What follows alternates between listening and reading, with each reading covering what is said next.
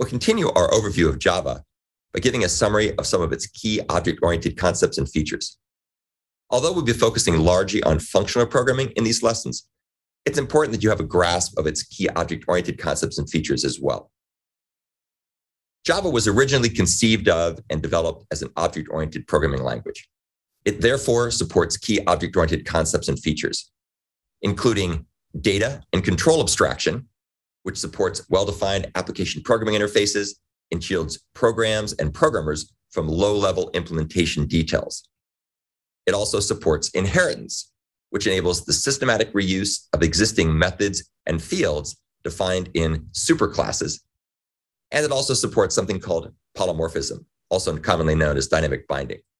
And this allows the dynamic dispatching of methods based on runtime type information.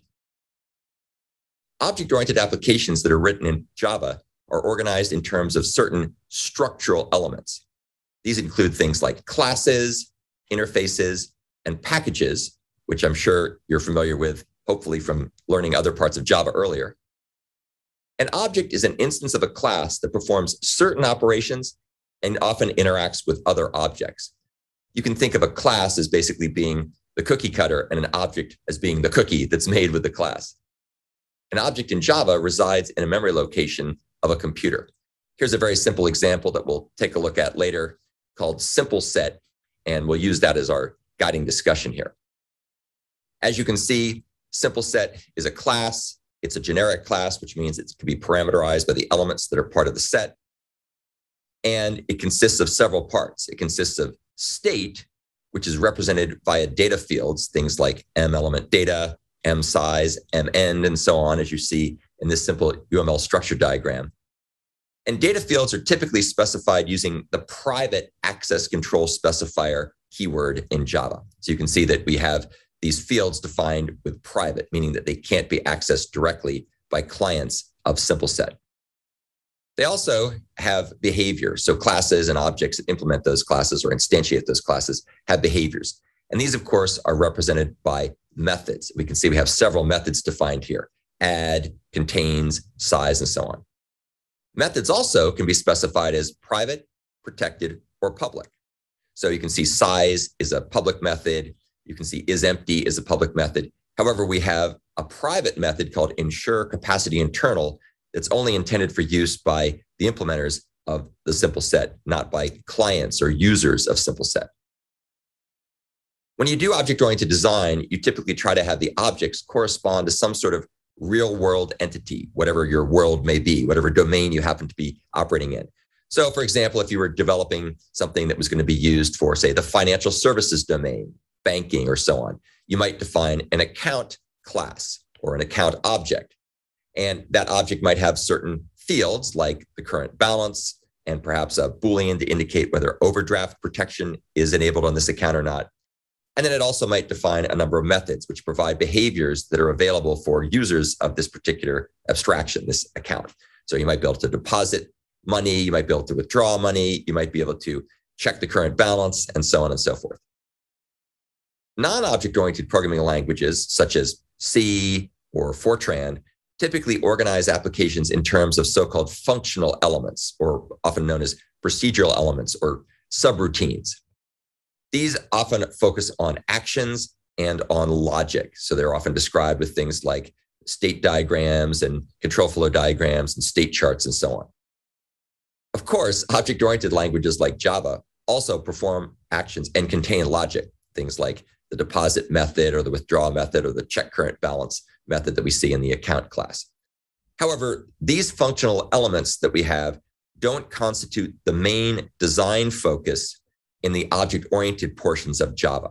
So when you build your architecture, when you build your design, when you structure the way the various elements and classes and objects interact, it's typically through application programming interfaces, classes, and objects, as opposed to through actions. Now, what's ironic about this, of course, is that with Java 8 and beyond, what we'll sometimes call modern Java, does start to focus on functional programming features again. And when we get to that part, we'll talk about how the functional features in Java work very nicely with its object-oriented features. They each have different roles and responsibilities they play to write well-designed and well-implemented programs, since Java, of course, is a hybrid programming language.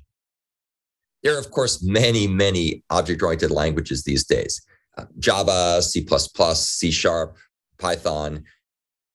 These are some of the most commonly used ones, and I apologize if I left off your favorite. There was only so much room on the slide, but things like Java, C and C++, not so much C++, of course. It's not so much C, rather, but C++, Python, JavaScript. And what you'll find is that if you take a look at the link at the bottom of the slide, these languages tend to battle it out for dominance over time, but they're all still very popular. They're also, interestingly enough, all becoming hybrid languages, much like Java is. Now, it turns out that once you know Java, it becomes much easier to learn other languages. So you can learn other object-oriented languages like Python if you know Java, or C++. Of course, you can also learn functional programming languages once you understand Java's functional programming features, which we'll be talking about here shortly. Now, if you know Java really well, then some parts of the discussions may be a little boring, but in that case, you can move through the material fairly quickly and focus on the parts where perhaps you need more coverage. Might be things, for example, like, say, method references, or some of the interesting functional interfaces we'll be talking about here shortly. Make sure you ask questions on the material. You can post it to various forums, you can post it to YouTube and so on, and I'll be more than happy to answer questions that I see posted in a way that I can respond to them.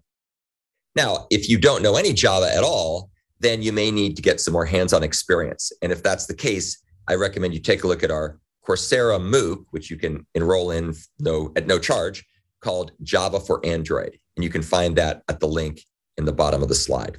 And that has lots of material to really get you over the learning curve for some of the foundational object-oriented features of Java: classes, methods, things like interfaces and inheritance and dynamic binding and conditional statements and loops and all that good stuff. So this is the end of our very quick overview of key object-oriented concepts and features in Java.